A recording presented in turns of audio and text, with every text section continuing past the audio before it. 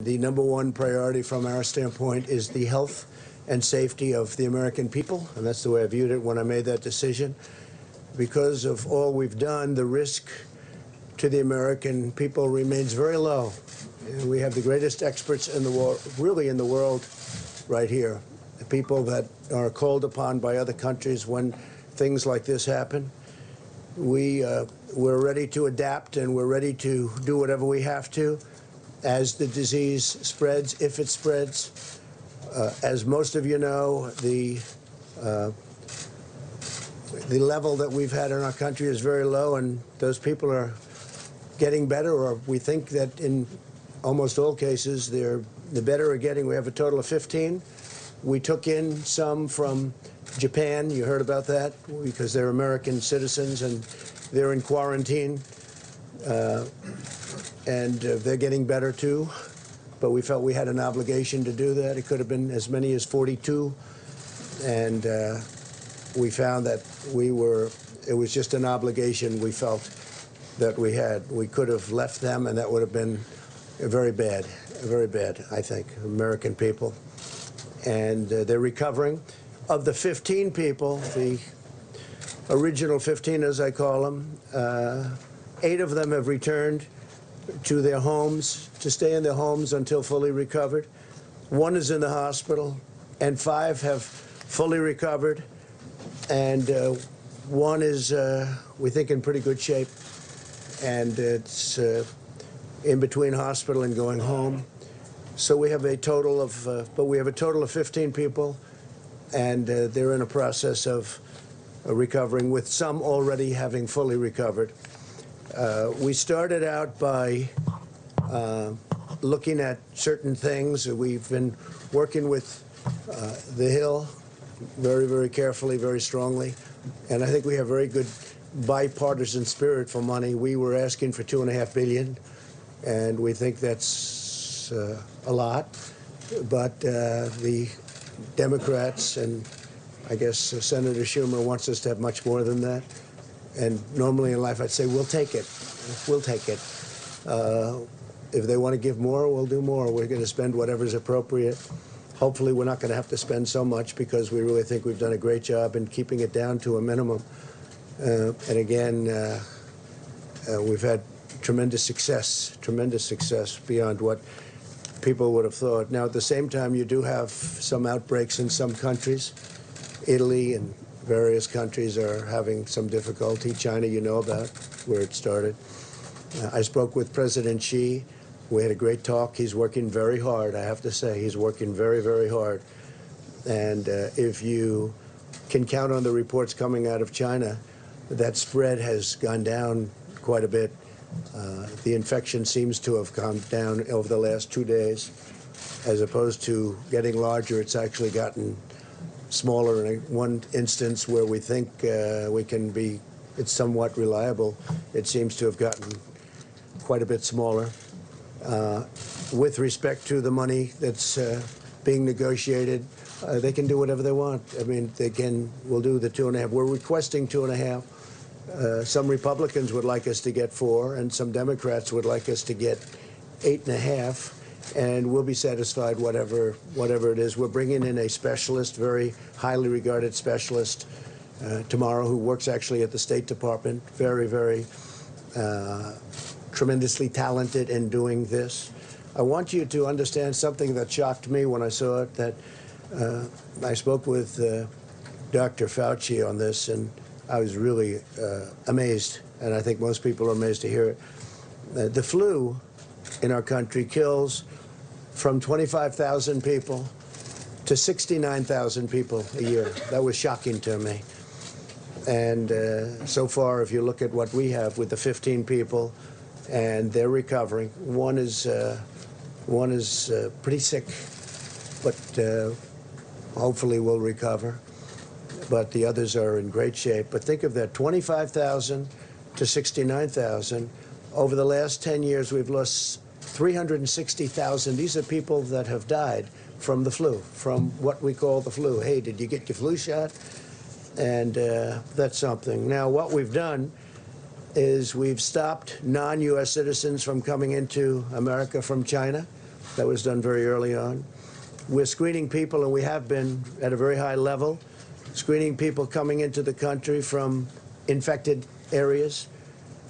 We have in quarantine those infected and those at risk. We have a lot of great quarantine facilities. We're rapidly developing a vaccine, and they can speak to you. The professionals can speak to you about that.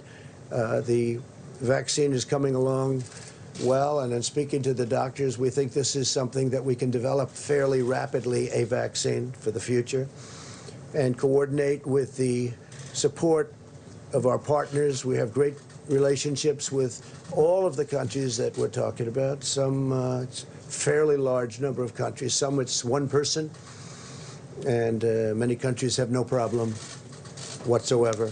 And we'll see what happens. But we're very, very ready for this, for anything, whether it's going to be a breakout of larger proportions or whether or not we're at that very low level. And we want to keep it that way. So we're at the low level. As they get better, we take them off the list, so that we're going to be pretty soon at only 5 people. And we could be at just 1 or 2 people over the next short period of time. So we've had very good luck. The Johns Hopkins, I guess it is a highly respected, great place. They did a study, comprehensive, the countries best and worst prepared for an epidemic. And the United States is now, we're rated #1. We're rated #1 for being prepared. This is a list of different countries. I don't want to get in your way, especially since you do such a good job. This is a list of the different countries. United States is rated #1, most prepared. United Kingdom, Netherlands, Australia, Canada, Thailand, Sweden, Denmark, South Korea, Finland. This is a list of the best rated countries in the world by Johns Hopkins. We're doing something else that's important to me, because he's been terrific in many ways, but he's also very good on health care. And we really followed him very closely. A lot of states do. When Mike was governor, Mike Pence of Indiana, they've established great health care. They have a great system there, a system that a lot of the other states have really looked to and changed their systems. They wanted to base it on the Indiana system. He's very good. And I think, and he's really very expert at the field.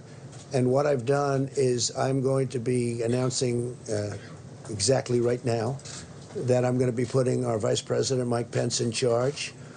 And Mike will be working with the professionals, doctors, and everybody else that's working. The team is brilliant. I spent a lot of time with the team over the last couple of weeks, but they're totally brilliant, and we're doing really well. And Mike is going to be in charge, and Mike will report back to me.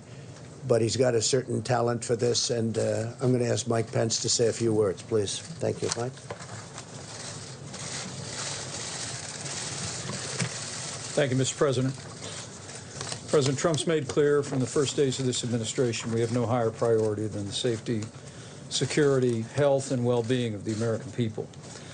And from the first word of an outbreak of the coronavirus, the President took unprecedented steps to protect the American people from the spread of this disease. He recounted those briefly, but the establishment of travel restrictions, aggressive quarantine effort of Americans that are returning, the declaration of a public health emergency, and establishing the White House Corona Task Force are all reflective of the urgency that the President has brought to a whole-of-government approach.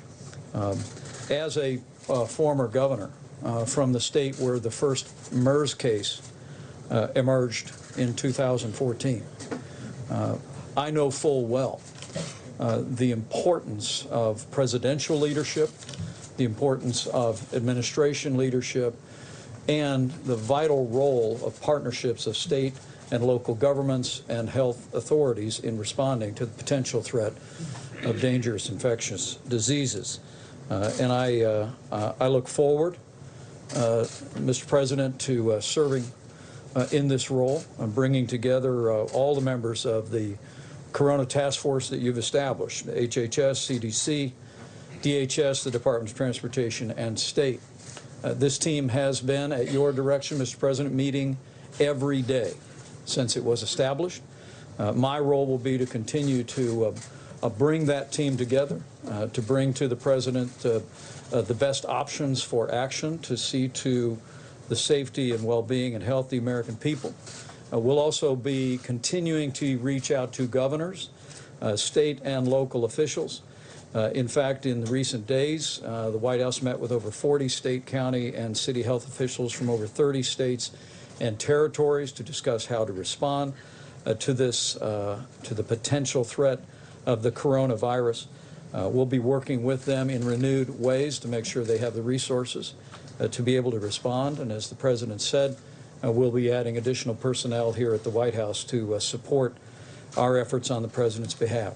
We'll also be working with members of Congress to ensure that the resources are available for this whole of government response, and we'll be working very closely with Secretary Azar and his team that have done an outstanding job communicating to the public to ensure the American people have the best information on ways to protect themselves and their families, and also that the public has the most timely information on the potential threat to the American people.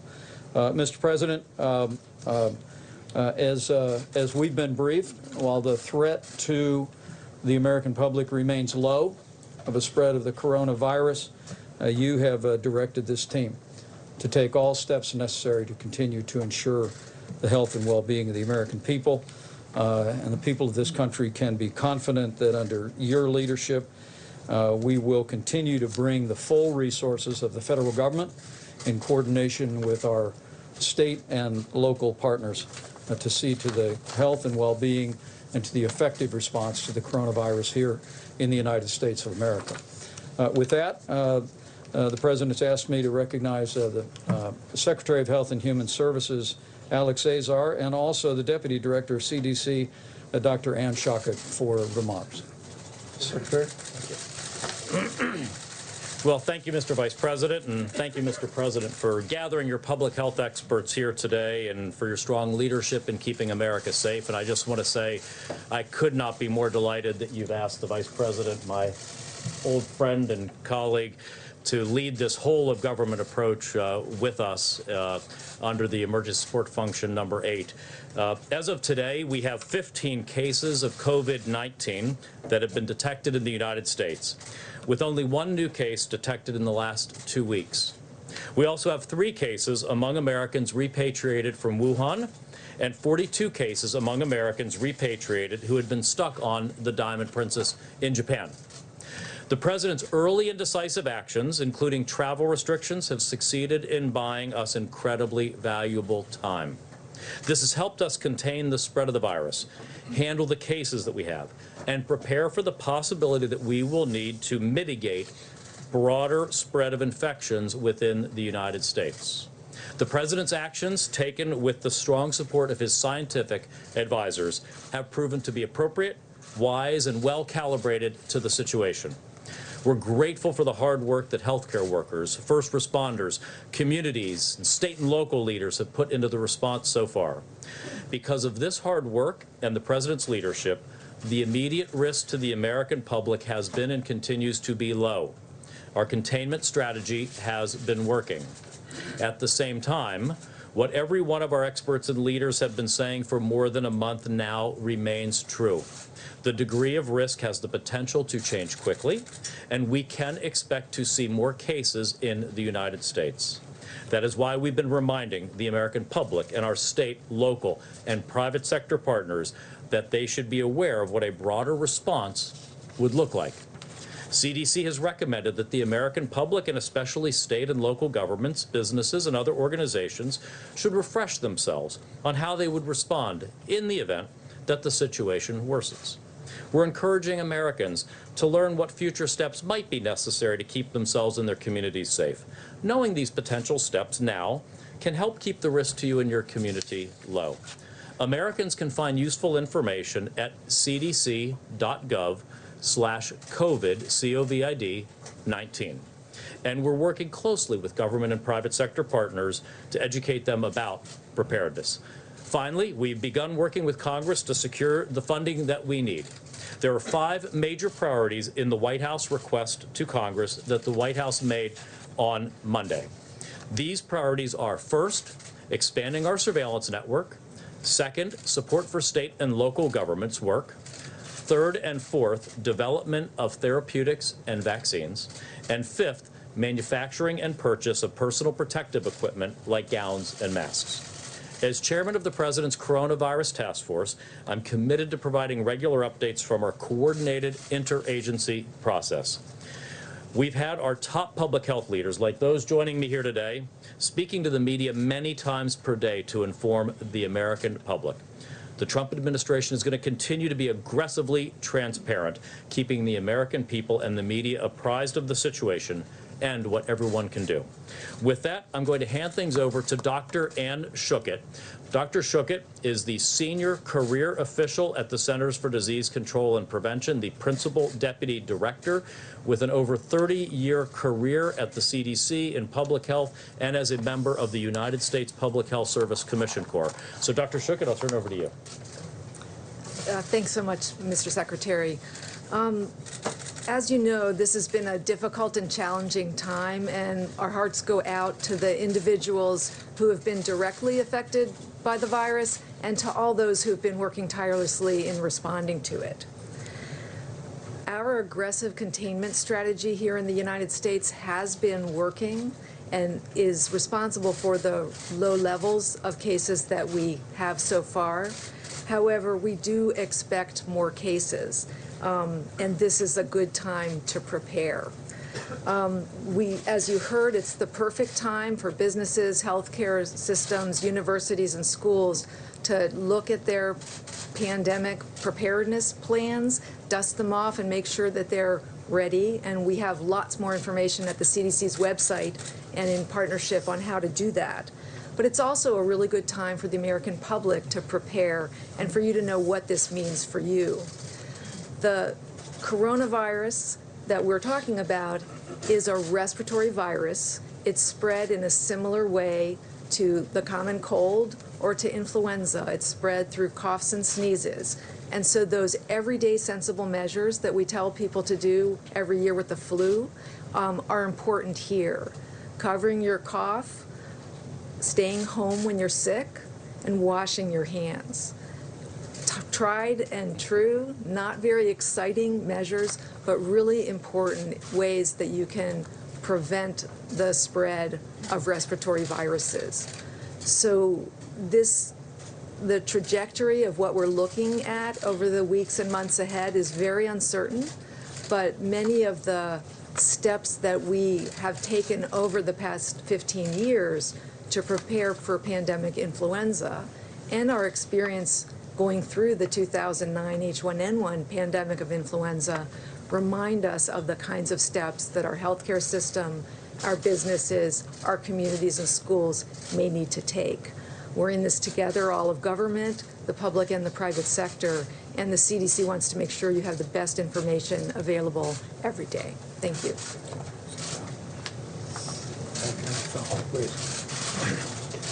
I just want to give you a very quick update on the my name is Dr. Tony Fauci. I'm the director of the National Institute of Allergy and Infectious Diseases at NIH. Just a very quick update on the countermeasure development in the form of vaccines and therapeutics. I had told this audience at a recent press briefing that we have a number of vaccine candidates and one prototype one to give you a feel for the time frame of a vaccine and what its impact might be now and in subsequent years. Is that I told you we would have a vaccine that we would be putting into trials to see if it's safe and if it induces a response that you would predict would be protective in about 3 months. I think it's going to be a little bit less than that. It's probably going to be closer to 2 months. That would then take about 3 months to determine if it's safe and immunogenic, which gives us 6 months. Then you graduate from a trial, which is phase 1 of 45 people, to a trial that involves hundreds, if not low thousands of people to determine efficacy. At the earliest, an efficacy trial would take an additional 6 to 8 months. So although this is the fastest we have ever gone from a sequence of a virus to a trial, it still would not be any applicable to the epidemic unless we really wait about a year to a year and a half. Now, that means two things. One, the answer to containing is public health measures. We can't rely on a vaccine over the next several months to a year. However, if this virus, which we have every reason to believe it is quite conceivable that it will happen, will go beyond just a season and come back and recycle next year. If that's the case, we hope to have a vaccine. And then finally and briefly, therapeutics. There are a number of antiviral drugs that are being tested. A few days ago, we initiated a randomized controlled trial of a drug called remdesivir, which has antiviral activity in vitro in an animal model. The good news about that is that it's a trial that's randomized to either placebo or standard of care and drug and standard of care, which means that we will know reasonably soon whether it works. And if it does, we will then have an effective therapy to distribute. Thank you. Okay. Thank you. Go ahead, please. Thank you very much, Mr. President. First of all, you have just come from a long and busy trip from India. And Great country. As far as this coronavirus is concerned, you have a great scientific and medical team behind you and with you, and I'm sure they will keep America safe. As far as your trip to India, Mr. President, where do we go from here as far as U.S.-India relations are concerned? And also, Mr. President, you are very famous in India, and Prime Minister Modi is very famous in America. What is the future? And Indian-American community is with you, Mr. President. Yeah, we won't talk too much about that other than I just got back. Long flight. It's a long flight. He's a great gentleman, a great leader. It's an incredible country. We were treated very, very well, and we really enjoyed it. A lot of tremendous progress was made in terms of relationship. Our relationship with India is extraordinary right now, and we're going to be doing a lot of business with India. They're sending billions and billions of dollars now to the United States, but we'd rather talk about this right now. The CDC said yesterday that they believe it's inevitable that the virus will spread in the United States, and it's not a question of if, but when. Do you agree with that assessment? Well, I don't think it's inevitable. It probably will. It possibly will. It could be at a very small level, or it could be at a larger level. Whatever happens, we're totally prepared. We have the best people in the world. You see that from the study. We have the best prepared people, the best people in the world. Congress is willing to give us much more than we're even asking for. That's nice for a change. But we are totally ready, willing, and able. It's a term that we use. It's ready, willing, and able. We have. It's going to be very well under control. Now, it may get bigger. It may get a little bigger. It may not get bigger at all. We'll see what happens. But regardless of what happens, we're totally prepared. Please. Mr. President, you talked a little earlier about the screening measures that you put in place and the travel restrictions you put in place regarding China. At this point, as the virus spreads in Italy and South Korea, are you planning on adding those countries? Well, just so you understand, I'm the president of the United States. I'm not the president of other countries. Other countries, some are on the list that are very respected in what they do in terms of what we're talking about. But I really want to be responsible for this country if it means placing a very strong situation on the border so people can't come into our country from a country that is infected. We're doing that, and we've already done it with numerous countries. But we have to focus on this country. I don't think it's right to impose ourselves on others. But if others aren't taking care, or we think they're doing it incorrectly, we're dealing with World Health, and we have terrific people, and CDC does go around and help other countries, give them recommendations as what to do. But they're working on their countries, and we're working on our countries. And so far, from our standpoint, it's really worked out very well.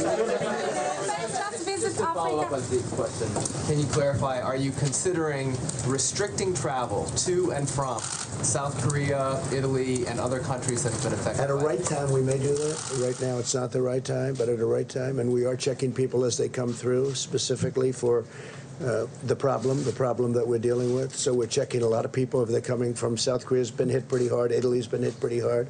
China is obvious what's happened in China. But again, the numbers seem to be leveling off and going down in China, which is very good news. So we'll see what happens. Please. White House has spent the day denying that they are going to appoint a czar to run point on the coronavirus response. Today, the Secretary Azar testified that he didn't think one was necessary and they were going to run it out of HHS. And you yourself have been downplaying this. So why are you now selecting the Vice President to run Mike point is on not this? his Vice President. He's in the administration. But I'm having everybody report to Mike. Mike's been very good, very adept. Anybody that knows anything about health care, they look at the Indiana model, and it's been a very great success. It's been a tremendous model in terms of health care, and this is really an offshoot of that.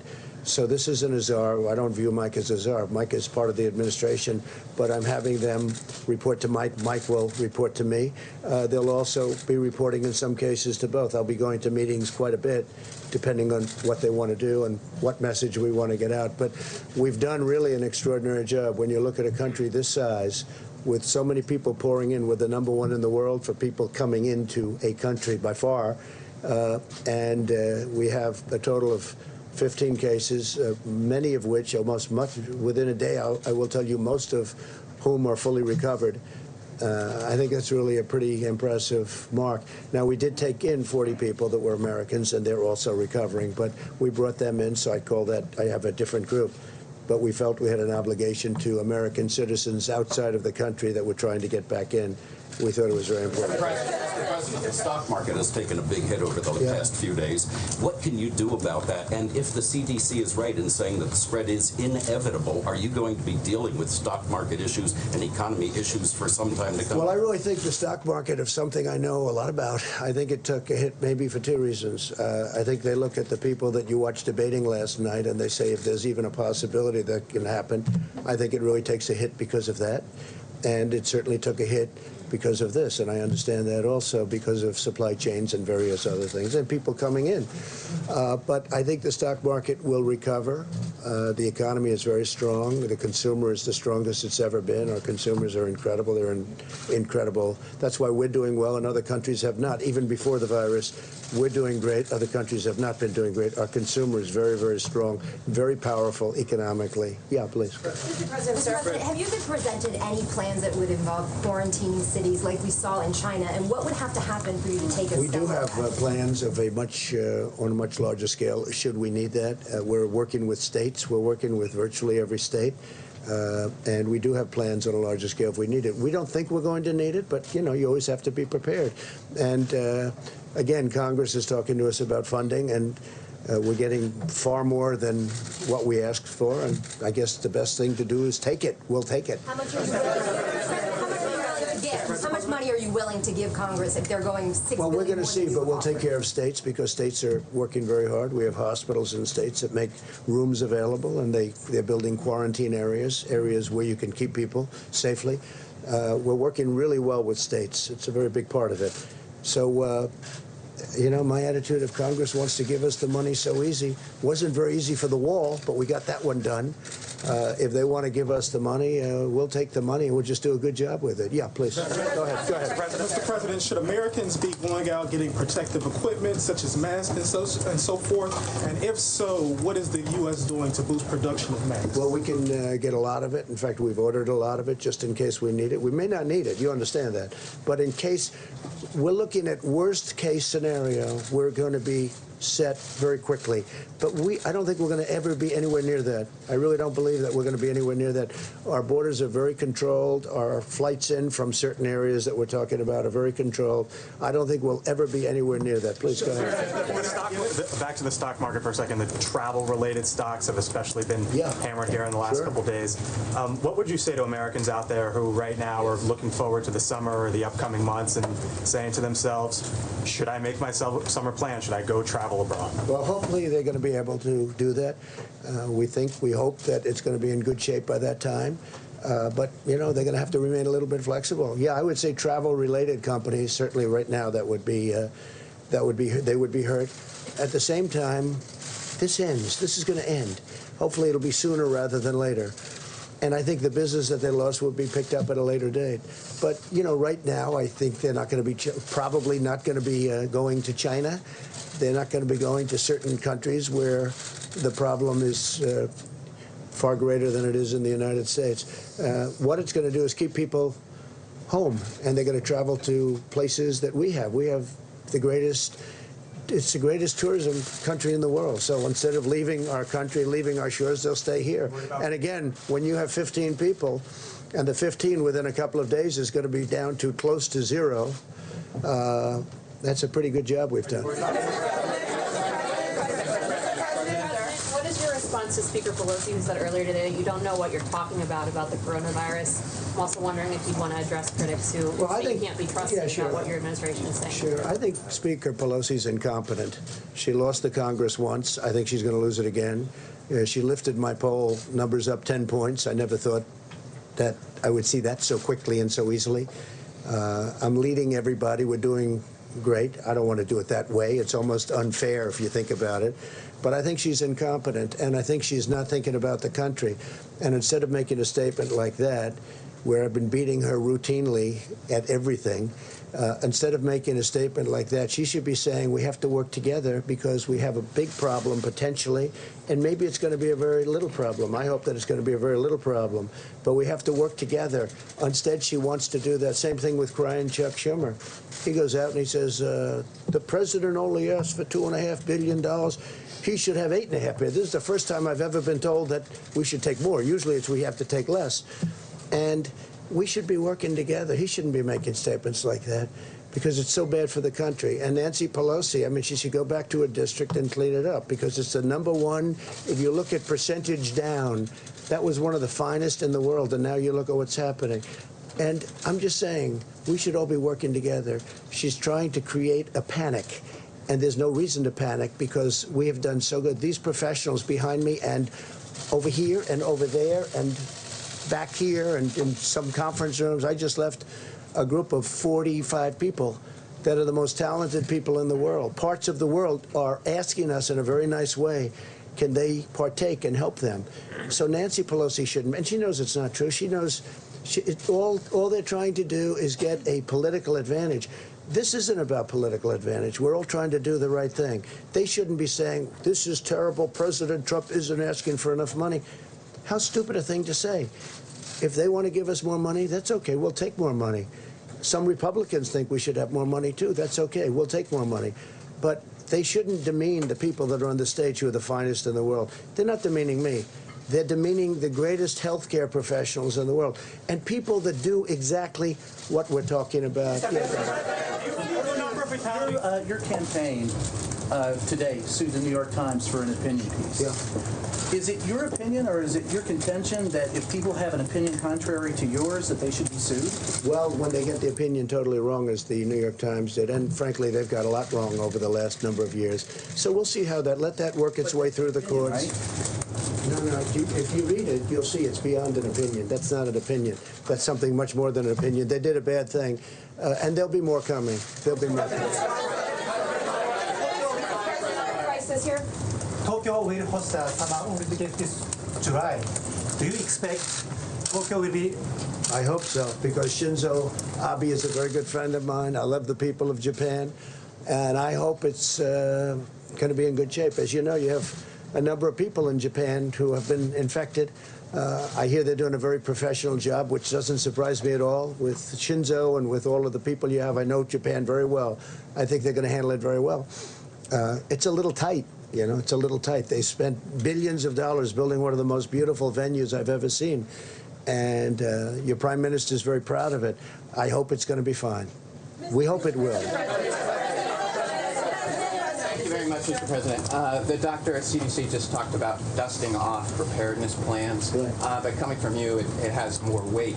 Do you feel that U.S. schools should be preparing for a coronavirus spreading? I would think so, yes. I mean, I haven't spoken specifically about that with the various doctors, but I would think so, yes. I think every aspect of our society should be prepared. I don't think it's going to come to that, especially with the fact that we're going down, not up. We're going very substantially down, not up. But, yeah, I think schools should be preparing and, you know, get ready just in case. The words are just in case. We don't think we're going to be there. We don't think we're going to be anywhere close. And again, if you look at some countries, they are coming down. It's starting to go in the other direction. This will end. This will end. You look at flu season, I said 26,000 people. I'd never heard of a number like that. 26,000 people going up to 69,000 people, doctor, you told me before. 69,000 people die every year from 26 to 69, every year from the flu. Now think of that. It's incredible. So far, the results of all of this that everybody's reading about, and part of the thing is you want to keep it the way it is. You don't want to see panic, because there's no reason to be panicked about.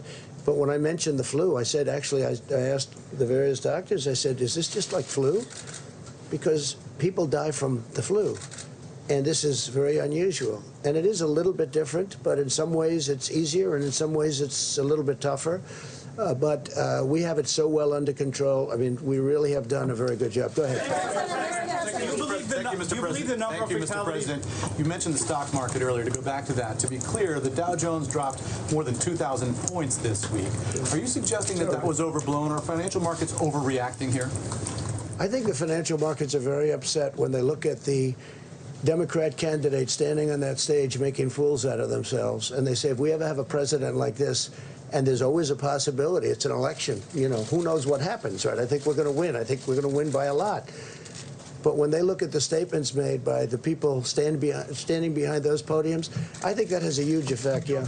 Had to do with the coronavirus? No, I think it did. I think it did. But I think you can add quite a bit of sell-off to what they're seeing, because they're seeing the potential. You know, again, I think we're going to win. I feel very confident of it. We've done everything and much more than I said we were going to do. You look at what we've done. What we've done is incredible, with the tax cuts and regulation cuts and rebuilding our military, taking care of our vets and getting them choice and accountability. All of the things we've done, protecting our Second Amendment. I mean, they view that, the Second Amendment, they're going to destroy the Second Amendment. When people look at that, they say, this is not good. So you add that in. I really believe that's a factor. But no, this is what we're talking about is the virus. That's what we're talking about. But I do believe in terms of CNBC and in terms of Fox Business, I do believe that that's a factor, yeah. And I think after I win the election, I think the stock market's going to boom like it's never boomed before. Just like it did, by the way, after I won the last election. The stock market the day after went up like a rocket ship. At what point would you be considering loosening the travel restrictions regarding China? When we're at a point where we don't have a problem. You know, we're not going to loosen the travel restrictions. That's what saved us. Had I not made, Mike alluded to it, had I not made a decision very early on not to take people from a certain area, we wouldn't be talking this way. We'd be talking about many more people would have been infected. I took a lot of heat. I mean, some people call me racist because I made a decision so early. And we had never done that as a country before, let alone early. So it was a bold decision. It turned out to be a good decision. But I was criticized by the Democrats. They called me a racist because I made that decision, if you can believe that one. We have to all work together. We can't say bad things, and especially when we have the best team anywhere in the world. And we really gave it an early start. We gave it a very early start. Have consistently called for enormous cuts to the CDC, the NIH, and the WHO. You've talked a lot today about how these professionals are excellent, how they're critical and necessary. Does this experience at all give you pause about those? No, because we can get money and we can increase staff. We know all the people. We know all the good people. It was a question I asked the doctors before. Some of the people we cut, they haven't been used for many, many years. And if we ever need them, we can get them very quickly. And rather than spending the money, and I'm a business person, I don't like having thousands of people around when you don't need them. When we need them, we can get them back very quickly. For instance, we're bringing some people in tomorrow that are already in this, great government that we have, and very specifically for this. We can build up very, very quickly, and we've already done that. I mean, we really have built up. We have a great staff, and using Mike, I'm doing that because he's in the administration, and he's very good at doing what he does and doing as it relates to this. Yeah, go ahead. Go ahead, Thank you, please. Mr. President. Yeah, go ahead. So far, your administration. I picked him, but you're fine. So far, your administration is only testing less than 500 people, and health officials are questioning whether that's enough, comparing to other countries who have tested more than tens of thousands of people. Are you planning to test more people? Well, we're testing everybody that we need to test, and we're finding very little problem, very little problem. Now, you treat this like a flu. We were, in fact, I might ask one of the doctors to come up and explain it. You want to wash your hands a lot. You want to stay, if you're not feeling well, if you feel you have a flu, stay inside, sort of quarantine yourself, don't go outside. But there are certain steps that you can take that we won't even be necessary. You know, in many cases, when you catch this, it's very light. You don't even know there's a problem. Sometimes they just get the sniffles. Sometimes they just get something where they're not feeling quite right. And sometimes they feel really bad. But that's a little bit like the flu. It's a little like the regular flu that we have flu shots for. And we'll essentially have a flu shot for this in a fairly quick manner. Yeah, go ahead. Mr. President, 2 weeks ago, Mr. President, your acting OMB director was in this room and was talking about what he expects to be GDP growth for this coming year. He said it was 3%, and we've talked about the effects of the coronavirus on the supply chain, the declines in the financial markets. Are you still confident that you'll see that kind of economic growth this year? No, we're going to have tremendously low unemployment. We're setting records in that way. In fact, the administration is, as you know, the lowest average unemployment of any administration in history, and our numbers are very low, very good, 3.5, 3.6. But you can't really see what this does in terms of GDP. It could affect it, but that's irrelevant compared to what we're talking about. We want to make sure it's safe. Safety, number one. But this would have, you know, an impact on GDP. But we're still we're doing great. But this will have, just like, I'll tell you what has a big impact. Boeing has a big impact. How did that happen? A year ago, all of a sudden, that happened. I think that took away a half a point to a point even. You know, it's a massive company. I think Boeing, we had the General Motors strike. That was a big impact on GDP. And, of course, we're paying interest rates. I disagree with the head of the Fed. I'm not happy with what that is, because he's kept interest rates. President Obama didn't have near the numbers, and yet, if you look at what happened, he was paying zero. We're paying interest. Now, it's more conservative, and frankly, people that put their money away are now getting a return on their money as opposed to not getting anything. But I think, you know, we're the greatest of them all. We should be paying the lowest interest rates. And when Germany and other countries are paying negative rates, meaning they're literally getting paid when they put out money. I mean, they borrow money and they get paid when it gets paid back. Who ever heard of this before? It's a first. But we don't do that. So I totally disagree with our Fed. I think our Fed has made a terrible mistake, and it would have made a big difference, as good as we've done, even without the 2,000 points. And we started off at 16,000, and we'll be at 28,000 without. We were going to crack 30,000. We have had increases like nobody's seen before. But we're doing well, but we have to watch. We're doing well anyway, in other words, even despite the 2,000 points. It sounds like a lot, and it's a lot, but it's not. It's very little compared to what we've gone up. But we'll be watching it very closely. But we have been hurt by General Motors. We've been hurt by Boeing, and we've been hurt, in my opinion, very badly by our own Federal Reserve, who has also created a very strong dollar. That's something nice about a strong dollar, but it makes it much harder to do business outside of this country. Thank you, sir. A number of your supporters online have embraced these theories or forwarded these theories that the CDC may be exaggerating the threat of coronavirus to hurt you politically. Rush Limbaugh the other day said this has been advanced to weaponize the virus against you. You don't mean my supporters. You mean my people that are not supporters. Right, your opponents. I agree with it. I agree. I think, and I'd like it to stop. I think people know that when Chuck Schumer gets upset, I mean, he did the same thing with a couple of trade deals that are phenomenal deals now. Everybody's acknowledged they're phenomenal deals. Before he ever saw the deal, he didn't even know we were going to make a deal. They said, what do you think of the deal with China? I don't like it. I don't like it. He talked about tariffs. I left the tariffs on, 25% on $250 billion. He said he took the tariffs off. He didn't even know the deal. And he was out there knocking it, because that's a natural thing to say. But when you're talking about especially something like this, we have to be on the same team. This is too important. We have to be on the same team. Have you seen evidence that the CDC is trying to hurt you? That No, I don't think the CDC is at all. No, they've been working really well together. Yeah. No, they really are. They're professional. I think they're beyond that. They want this to go away. They want to do it with as little disruption, and they don't want to lose life. I see the way they're working. This gentleman, these people behind me, and others that are in the other room. They're incredible people. No, I don't see that at all. First off, thank you, Mr. President. Thank you very much. I don't know who said that, but that was me. Thank you, Mr. President.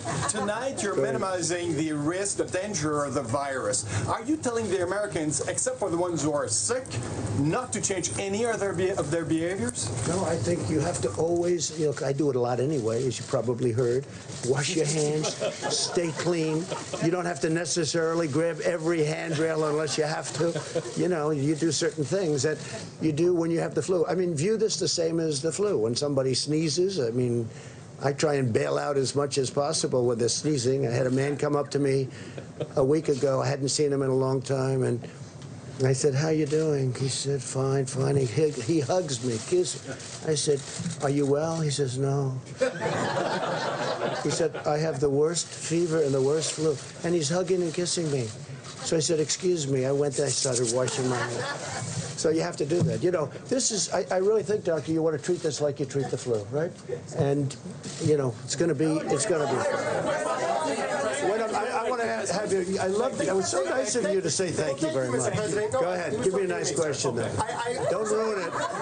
Don't ruin it with a bad question. Go ahead. It's really nice to talk to you without the helicopter. I got to say that. But also, I want to talk to you about 2014. During the Ebola crisis, you said you wanted a quote-unquote full travel ban. You said Obama was a quote-unquote stubborn dope, not for doing it. You said, just stop the flights, dummies. You also said it was a quote-unquote total joke to appoint someone to lead the Ebola response with, quote, zero experience in the medical field. Now you've appointed They listened to a lot of what I had to say. I did. So how does that square with what you're doing now? They listened to a lot, well, because this is a much different problem than Ebola. Ebola, you disintegrated, especially at the beginning. They've made a lot of progress now in Ebola. But with Ebola, we were talking about it before, you disintegrated. You got Ebola. That was it. This one is different, much different. This is a flu. This is like a flu. And this is a much different situation than Ebola. But and we're working on Ebola right now, by the way. We're working on certain areas of the Congo. The Congo has Ebola, and caused largely by the fact that they have war and people can't get there. We can now treat Ebola. At that time, it was infectious, and you couldn't treat it. Nobody knew anything about it. Nobody had ever heard of anything like this. So it's a much different situation. Mortality. I think it was to me. Thank you. So, let me ask you this. Yeah, go ahead. In just the course of the last couple of minutes, you have disputed some of what the officials that are working in your administration behind you have said about the risk of coronavirus and its spread. Do you trust your health officials to give you good information, or do you trust your own instincts more? I don't think I have. They've said it could be worse, and I've said it could be worse too. I also think, no, I don't think it's inevitable. I don't think it's inevitable. I think that we're doing a really good job in terms of maintaining borders, in terms of letting people in terms of checking people. And also, that's one of the reasons I'm here today, getting the word out so people can, they'll know. They're going to know. No, I don't think it's inevitable. I think that there's a chance that it could get worse. There's a chance it could get fairly substantially worse, but nothing's inevitable. So you're not Mr. President, Brazil has its first case. That's right. Brazil. Right, Brazil. Yeah. And you have many Americans now in Brazil for Carnival. What are your concerns, and what are the procedures and practices that you plan to implement as those Americans are trying to come back home? Yes, we've gotten very strong on people coming in from Brazil. Now, it only has one case. It's a big country, but it only has one case. But still, it's a case. We deal with Brazil very well. The president's a very good friend of mine. In fact, he ran on exactly, it's called Make Brazil Great Again. That's what he ran on. We get along very well. I know you're so thrilled to hear that. We get along very, very well. And we're working with Brazil, but we have much worse instances than Brazil. You know, you have Italy and you have other countries where they have much more than one person. They have one person right now, as of just a little while ago, one person in Brazil. But Italy is, you know, a deeper problem. and we're checking people coming in very, very strongly from those. And at some point, we may cut that off. You know, at some point, depending on what happens, we may cut certain additional countries off, like we've had to do with China. And we hope we can open it up to China as soon as possible. And we hope the numbers we've been getting, we hope the numbers that we've been getting are true on China, where it really has leveled off and started to go down. Because eventually, sometime, that's going to happen. Go ahead. Thank you very much. You've said repeatedly that you think the federal government is very prepared, that you're ready for this. Yep. But if you think that Secretary Azar is doing such a great job, why did you feel the need to make a change and put Vice President Mike Pence in charge of the federal response to this virus? Because, and I think Secretary Azar is doing a fantastic job. But he also has many other things. I mean, we're working on many, many things together. If you look at his schedule of what he's doing, including drug prices, and I think it's perhaps the most complicated job that we have in government. And I want him to be able to focus on that. And Mike is really good at it. They're going to work together. They're going to work very closely together. And they're both in the administration. I see them all the time, so it really works. This isn't a czar. This isn't going out and getting somebody that's never been in the administration. I have two people that are very talented, and it's something I feel good about. I don't want to spare the horses. I have very talented people. I want to use them on this because I want it to stay low or as low as possible. Thank you, Mr. President. I want to get to China. At the beginning of this outbreak, the Chinese Communist Party covered it up. That has been the general consensus of everyone. How can you now legitimately trust President Xi and the Chinese Communist regime, President Xi, and the Chinese Communist regime to be forthcoming and forthright with this pandemic? Well, I can tell you this. I speak to him. I had a talk with him very recently, and he is working so hard on this problem. He is working so hard, and they're very tough and very smart, it's a significant group of very talented people that are working. And they're calling up Dr. Fauci. They're calling up our people. We're dealing with them. We're giving them certain advice. We actually have, through World Health, we have them over there also, and we have a lot of our people making up that group that went over there. No, he's working very hard. It'd be very easy for me to say, you know, it doesn't matter what I say, really. I can tell you, he is working. I had a long talk with him the other night. He is working really, really hard. He wants it to go away from China and go away fast, and he wants to get back to business as usual. Because I talked about the flu and in comparison to the coronavirus. Flu has a fatality ratio of about 0.1%. Correct. This has a fatality ratio somewhere between 2 and 3%. Well, we don't know exactly what it is. And the flu is higher than that. The flu is much higher than that. There's more people who get the flu, but this is spreading, or it's going to spread maybe within communities. That's the expectation. Does that worry you? Because that seems to be what worries the American people. No, because we're ready for it. It is what it is. We're ready for it. We're really prepared. We have, as I said, we have the greatest people in the world. We're very ready for it. We hope it doesn't spread. There's a chance that it won't spread, too. And there's a chance that it will. And then it's a question of at what level. So far, we've done a great job. When you have 15 people with this whole world coming into the United States, and the 15 people are either better or close to being better, that's pretty good. All right, we'll do one more. Go ahead.